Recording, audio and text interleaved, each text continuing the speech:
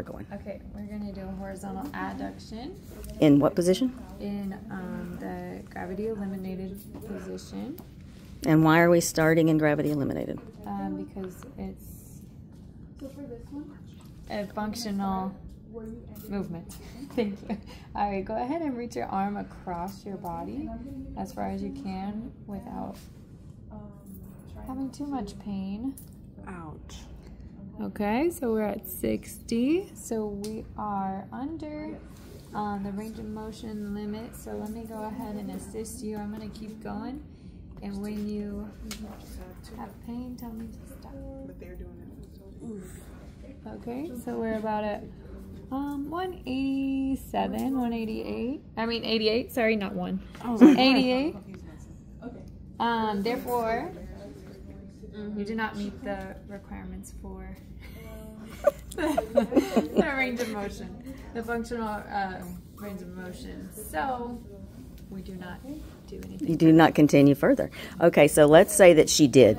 Okay, so then I would need you to come lay on your back, please. And why are you putting her on her back?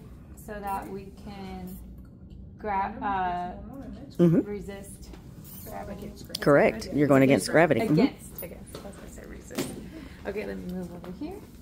All right, so go ahead and have your arm out. You can have it at a 90 degree, or if you'd like to extend it, whatever you prefer. Okay, I want you to go ahead and do that same motion of crossing your body again. And go full. So she can do the next. In almost like this. Okay. Tell me when you have pain yet?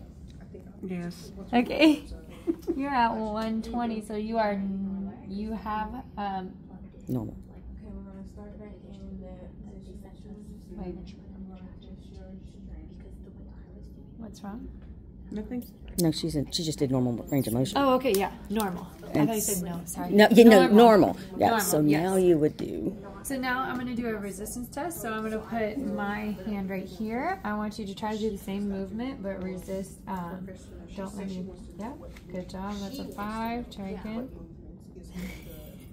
Try again.